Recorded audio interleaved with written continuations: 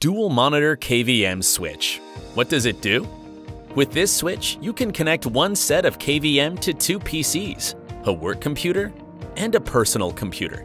The switch only works for PC with dual HDMI outputs. In the KVM mode, you can work on one system at a time. Focus on your jobs on the work computer and easily switch to your personal computer by pressing the hotkey or the button on the front panel. In the USB mode, you can work on both systems simultaneously. Let's unbox and start the installation.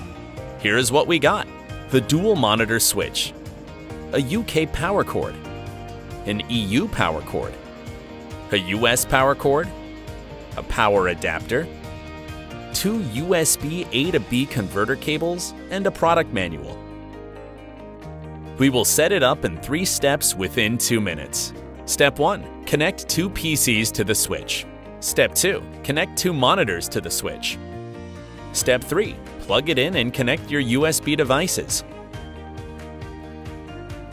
Now let's dive right in. Connect your PC with the switch through 2 HDMI cables and 1 USB A/B converter cable. Repeat the same step with the second PC. Step 2. Connect 2 monitors to the switch, each with an HDMI cable.